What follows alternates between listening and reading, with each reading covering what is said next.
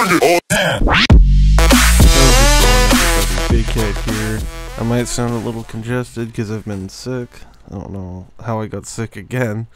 But anyway, I haven't been uploading for a while, as most of you know. I've actually been preoccupied with trying to get Mighty Number 9.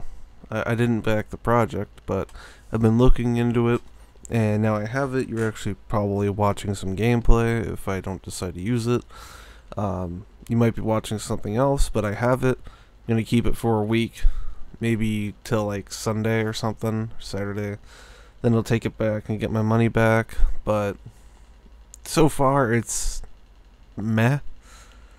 I mean, what the director said, like, saying it's better than nothing, that's actually true. It's better than not owning it, but it's also not great. And I'll just leave it at that. That's my opinion. But this isn't about Mighty Number 9. What we're talking about is that Pokemon series that I've been wanting to do for a while. You know, where I had the full cat team. I need to get an NES controller. I mean, a Super Nintendo controller for my computer, rather than using my PS4 controller, because it just does not feel right. So I'll be picking up one of those, and then when I do that, that's when I'll be doing the series. I had something else to talk about. Oh yeah, it was, sorry, I just woke up a couple hours ago, so I'm trying to, wake up, but we're going to be talking about Sans soon. If I get a Wii U with Smash somehow, I'm going to learn how to mod it, and we're going to, I hate to say this, but we're going to drop the Sans mod for Project M Wii. Maybe I'll try to finish it. I have some costumes thanks to Phantom Sans. I'm sorry if I got your username wrong.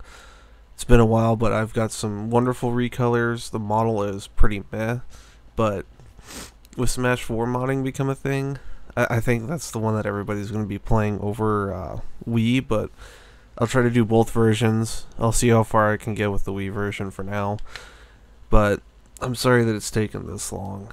It's just really hard making this character by myself and having to do all the movesets, all the animations by myself. The recolors were done by somebody else, and I thank you for that. Those are beautiful, and I know how hard it is to do those recolors because of how the model is textured.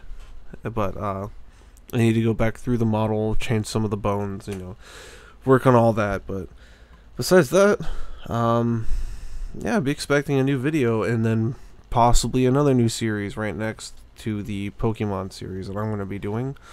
I'll leave very little information, but it has to do with a car crash that I witnessed the other night, so look out for that. Thank you guys for watching.